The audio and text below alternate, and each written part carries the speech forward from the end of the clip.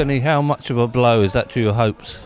Yeah, it is, and we're disappointed because we had a lot of it tonight, and I felt that midfield-wise for the majority of the game, we had the ball, we had control, but Bradford were better in both boxes. We couldn't get the strikes on, first half particularly. We couldn't get the strikes that the amount of ball that we had warranted.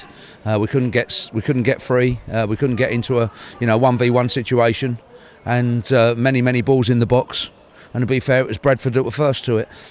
Similarly, in the summing up of our goals against, they're criminal goals really. The first corner we've conceded, they've got the first two touches, and Kilgallen's got the first touch. Obviously, boys coming in on the far post and finished it. We've got neither, and second goal, we've got clear opportunities to clear that. And obviously then again number 3 is a set piece, which perhaps my keeper misjudged, and so 2 of the 3 out of set pieces on a pitch like tonight, which gave us a mountain to climb, and as much control and first to the ball and a much possession that we had on a night like tonight. Ultimately they had both boxes, and that's won them the game and got them the goals. You're not a man to make excuses, so you won't, but does it make any difference that they last played on the Thursday and you had to play on the Saturday?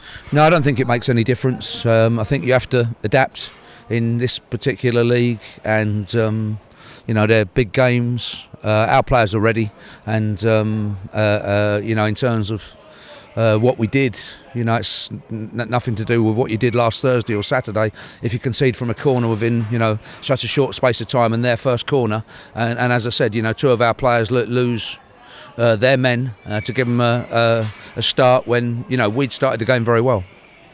You pick out the goals. The second one that you conceded was chaotic, to say the least, and that's being kind. Yeah, it was, and we had opportunities to clear it. We're there, and we hesitated, and that was all it took for Lund to be able to poke the ball home. You have to be first to the ball in your own box if you're a defender. It's a basic that we didn't get right tonight. It's cost us on all 3 of the goals. The ball coming off the goalkeeper, we can say, well, the keeper should have perhaps gathered it, but it's not as easy as that. But we have to be first to it then in the box, and the defenders that Bradford were first to the ball many times in the box tonight, and I would say that the ball was in Bradford's box more than ours, and they dominated both ends. Were first in our box for crucial situations where we were favourite, and that got them the goals. And for the amount of balls that we had and balls that we had in the box, it was Bradford heads, Bradford's desire to get there, Bradford's timing that won them the game, and at either end we didn't do enough. Did you feel once Brett Pittman had put you back on level terms that you could go on from there? It did, and there was some momentum, but then Lund's got in, there's some hesitation between 2 defenders, my left back and my left centre half, and then he's poked it in, and it really got the crowd up, and that made it very difficult for us.